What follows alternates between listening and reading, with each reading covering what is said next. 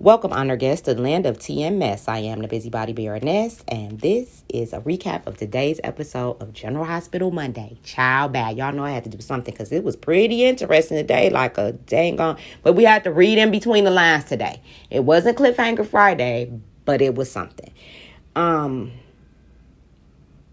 So let's start over at Sonny's because he was on the phone yelling at Selena. Something. You can't just be doing stuff without calling me first, Selena. And that was funny. And then that was a really quick conversation. I didn't get anything out of that conversation.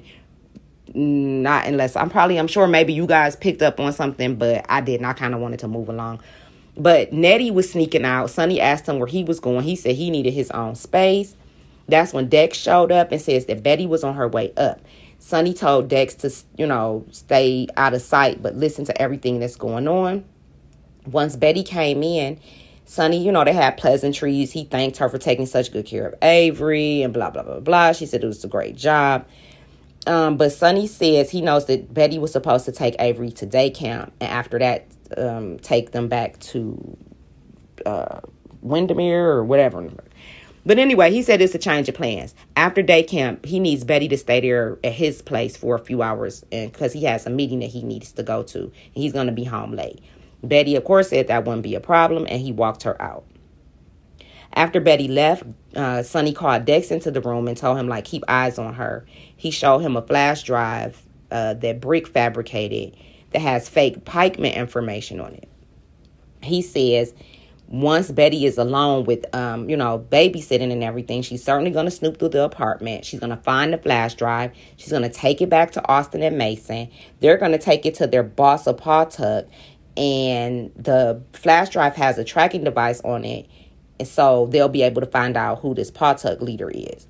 He says he'll go ahead and take Donna over to Carly's. And Dex says he's going to handle what comes next. Dante went over. Let's go over to Metro Court where Dante found Olivia putting towels out at the Metro Court pool. She said she just needed to do something to keep herself busy. She says he went home with Sonny last night. She felt bad leaving him like that, but she didn't know what else to do. She trusts Sonny and knows that he'll be okay. Once they talked for a second, Dante got a phone call about Anna's house being set to fire. He took off, and that's when Nettie arrived to talk to Olivia in the same clothes he was wearing the night before. He says that he wanted to see her, wanted to see how she was doing, and she thanked him for, sticking up for her at the bar and everything. And he says that he's glad that she was okay. He says he has to get going now. And then that's when she asked him to wait. She told him that she understands now that he's not Ned, that he's Eddie. And he says it must be true. He must be true to himself. And that's when he apologized for hurting her, Leo, Brooklyn, and even Tracy. But he says he has to live his truth. And Eddie is all he knows how to be. First of all, sir, you are a cajillion years old. Have you not passed the mirror? What year does he think this is? Let's just say he does. Okay, you think you Eddie May. You do not look like you looked the last time you saw yourself as Eddie May. So what are you thinking? How delulu are you? But whatever, let's go on. Olivia explained to him after he says all he know how to be is Eddie. She said, I accept that, I respect it, and he thanked her for respecting him. He apologized for sneaking off on her the other day. And she said she thought he left because she was smothering him. He explains that he was freaking out about Tracy wanting to have him committed and that maybe she would have changed her mind. Olivia said it again. She says, I won't let Tracy commit you. She says, I accept that you're Eddie now. She says even if she thought electroshock therapy would bring Ned back, she wouldn't do that to him because that's not something a Bensonhurst girl would do. Let's go over to Carly's house where she was hollering at Joss. Now, you can't be mad at Joss because she didn't answer your phone calls because she was busy with her pants on Dex's floor. So once they came in, she was like, I can't believe you left me in the police station all night, blah, blah, blah, blah. But then Carly calmed down and was like, listen, I don't got no right to be mad at you. So they sat down and Carly explained to Joss everything that happened at the bar and how she got in trouble and everything. She also explained to Joss how Sonny could have signed her out last night, and Joss wondered why she didn't let him help. Carly says she felt that watching out for Sonny and his business is different than accepting help from him. Josh started complaining about how Sonny once again always gets away, and then Carly reiterates that if Sonny loses power, stupid girl, we'll all be in danger and targeted. Carly once again let her know that this is the way things are, and she and Sonny will have to stay connected. Josh then wondered if this is the only reason that she and Michael have Dex watching Sonny. Carly pointed out that Sonny is with Nina now, and she's with Drew, and she's trying to focus on the future. Josh says she doesn't know how she can do that with Sonny always in the picture. That's when Carly says that she doesn't have a choice and that being in a never-ending war with Sonny isn't healthy. Josh says that she feels it isn't healthy for her mom either, and Carly says that at the end of the day, Sonny is still family. That's when Sonny showed up to drop Donna off and ask Carly if she enjoyed her time in jail. She says, no, I didn't enjoy my time in jail. So he asked her why she wouldn't let him sign her out. That's when she told him, she was like, look, you've always been there to bail me out, and that's great, but I can't keep letting you do that. And that's when Sonny was like, I get it that you don't need my help. And he says at the moment he has a lot going on as it is. No, she don't need your help because we got Drew. He's not going to be locked up. Between Michael and she's all right. She really don't need Sonny. At the end of the day, Sonny need her like she's still helping him. Let's go on over to poor Anna's house where it got set to fire. Y'all know, when I saw Anna sitting on those stairs, it made me wonder, like, are they going to rebuild? And also, when Valentine went in, he called it a townhouse, not a brownstone, right? But I also couldn't help realize that I think Anna may be in a brownstone. I'm going to have to Google. No, because when I did the brownstone thing, wouldn't that have came up? And Anna been living in her house for years, so no, because Valentine wouldn't have called it a townhouse. Anyway, Valentine and Anna were sitting on the steps. He was saying that he wished he didn't leave and go to ELQ last night. She says, you can't be around to protect me all the time. Anna admitted that she doesn't know if the arsonist was waiting for her to leave or thought she was asleep. Valentine knows that all of this started with his father, and now someone is targeting her. She's sure Victor is smiling up from hell, she said. That's when Anna realized Victor's motives was more than getting her kicked out of the WSB. She knows that she hurt She said she knows she hurt a lot of people, and a lot of people died because of her. She feared that someone is out to get payback, a daughter, a spouse, a lover, anybody, because she hurt so many people from the late 70s until now, pretty much. So it's a whole Kill Bill situation for Anna. You never know. Anyway, Valentine says that she doesn't deserve this. He says nothing justifies revenge. And that's when Anna asks, since when? She reminded him that he wanted revenge on her for years, but says that was, and he says that was before it was Alex who hurt him. She says revenge at the time feels like it will take away the pain, so the person after her feels that they're in the right. I'm starting to agree with y'all, especially after today's episode. Valentine is not on the up and up. I think the new writers are making him bad again. I think I might have been right with my theory as far as Valentine and I'm sorry, I don't know why I keep calling her Alexis. Alex maybe being in cahoots. I couldn't find a picture of the person that set the fire, but I do remember. I'm going to still look and see if I can find it, like how we did the hook. Remember, we was zooming in on the hook and stuff. But the thing with this is that the person's feet small. I do have a picture of them lighting the match, the thing. Their hands are small, like a woman's. Y'all know we went through this with Who's the Hook. And once we got finished analyzing hand size, feet size, unless it was Lucy. Because y'all know Lucy got some big old hands and feet, child. But anyway, it turned out to be Heather. We were right? So I'm sure it probably is Alex. But let's go over to the police station because Dante was speaking with Anna, getting some evidence together regarding the fire. He says, I'm glad that you weren't hurt. He says, and I need a statement from you. Valentine wanted to go to the station with her, but she insisted that she, do this on her own. Once they got there to the interrogation room, Dante went over the evidence with her. He says, of course, it indicates arson. Anna explained that last night she left for a short run. You know, she told him everything that she knew pretty much. He says he remembered when he was there earlier in the evening and she said Valentine had gone to ELQ on an emergency. He says, when did Valentine come back? And that's when Anna says, I didn't see him again until this morning. And Anna asked, what are you getting at? Dante was like, listen, I'm just covering all the bases. He excused himself, walked out, made a phone call.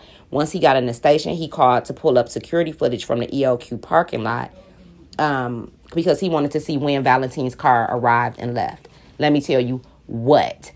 Eddie is cuckoo for Cocoa Puffs right now. He don't know who the hell he is. Obviously, Valentine is up to no good. Michael is going to have so much work to do. Drew really needs to get his ass home immediately. I am sorry. Michael is going to have to run ELQ and Aurora at this point, huh? Because Ned is out there, you know, and then we got Valentine out here, WSB, double agenting it up, backstabbing Anna probably touching these with Alex in the bushes. I knew them was her little feet. You can't tell me them not her little feet. Anna is Alex, right? She plays double duty for this role. Anna is 3 apples high. I do not care how many layers of clothing you put on her, Sam I am. That was Alex in them ding on bushes. That was definitely a freaking female in them bushes. And I think y'all right, Valentine is all dirty piece of meat once a damn again. Soon as we start liking him. And like I said, I bet you that when Sugar turned to shit, Valentine and Nina is going to limp off into the sunset after they done caused all these kerfuffles in town. All right, ramble over. I'm not finna even get my pressure up because today is only Monday and we still got 4 more days to go, child. So anyway, Dante came back to the interrogation room and suggests they find out who had the motivation to set the fire. That's when Anna was letting him know pretty much the same thing that she told Valentine, like everything was sloppy. If the WSB wanted her dead, she would be dead by now. Well, maybe that's what Alex wants you to think. Maybe that's what Valentine wants us to think, to keep us off the track, to make us think that it was an amateur who did this. I'm telling y'all it's right, and I'm so mad. Valentine just got his haircut. He looks so handsome. I love when he get a fresh haircut. Now I'm mad he's done turned back into a dirty piece of meat. But anyway, Dante suggested that this is just guilt in her head. He was like, this could be clouding your thoughts, and maybe this still could be somebody from the WSB. So later, you know, Anna was like, she had got an epiphany or something, Anna did, because I think the word logistics came up. So I wrote that on the side. So logistics. And then when she heard the word logistics, she said she had to go to the Metro Court and book a room, and she took off. Well, we know the word logistics, you know, for Anna means in her mind, because of what happened, she probably wants to go back and look at the scene of the shooting again. That's why she ran to the Metro Court to book a room and whatnot and whatever. But after Anna left, Dante got a call back and learned that Valentine's car never made it to ELQ at all. Okay. So put it in the comments. Oh, he's out touching these with Alex. Where the hell was he at? Why weren't you? Where were you? Why weren't you where you said you were? And anyway, what emergency at ELQ? Because I thought that too, especially when we saw Christina visiting with Michael. No, yeah. Anyway. Also in as well, during the Greenland thing, when he went off to help Laura, do y'all remember Valentine did come to Michael a while back and talk to him about taking the reins of ELQ because he was busy. Just saying. Let's go to the hospital where Mason was being a creep, hiding behind the door, waiting on Austin to come. And Austin, he startled him. He said, oh my God, I want you to go away. Get out of my office. What do you want? What are you doing here? But Mason was like, listen, let me stop playing with y'all. Because now I got to do another freaking video this weekend on who is the boss of Paw Tuck 2.0. Do you guys want to know why? The ones of you that didn't see it. Because Mason, when Austin was like, what are you doing here? He was like, listen, he didn't put you through medical school for nothing. He put you through medical school so you can help us. It's no longer a lady of Paw Tuck. Unless it's a couple of Paw. You know what I'm saying? Like a Ma and Pa type thing. Y'all know what I mean? That's the only thing that I can think of at this point. So get y'all list together, because Saturday, guess what we doing? Who the hell is in charge? This is what it's gonna be called, y'all. Who the hell is in charge of Paul Tuck? Because I'm sick of it. We going into a year and a half of this shit. It's almost Christmas time. Don't get me to rambling. Y'all know they get my pressure up when they let these stories drag on.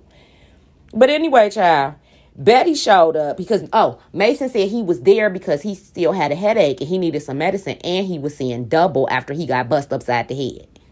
I think that's all going to come out later. I think Mason, Carly, Olivia, I think all of them are going to run into each other again. Mason is going to figure out who the hell those women were, and it's all going to be a kerfuffle. I also believe that it might be some later side effects from Austin getting hit over the head, like a coma, concussion. Something might be wrong with him to further heat up the war between Paul Tuck and Port Charles. Because Austin just patched him up. He didn't send him for x-rays, MRI, CAT scan. I mean, Carly bust him with a wine bottle, honey, not a beer bottle. So, I mean, Anywho, later on, Betty showed up at Austin's office, and Austin got pissed because he was like, this is not a freaking clubhouse. Betty was like, listen, I got news for both of y'all. She says, I have got time tonight to search Sonny's place, and I will not come back empty-handed. And, she left pretty much. It really wasn't a big dramatic thing. Mason So after she left, Mason said something that was interesting. Mason says, Austin asked Mason, why does the boss want information on Sonny and Pikeman anyway? Mason says, I don't know, but if he wants it, he'll get it, and Betty will get it for him. That's exactly what they said. How we know that now it's not a lady, it's a man in charge. And like I said, unless they're a married couple or something like that. But that's when Betty left out the hospital and Dex followed her. Very interesting. And the fact that Brick isn't able to get any information on Paul Tuck. Brick, even though, he knows everything. So I'm surprised.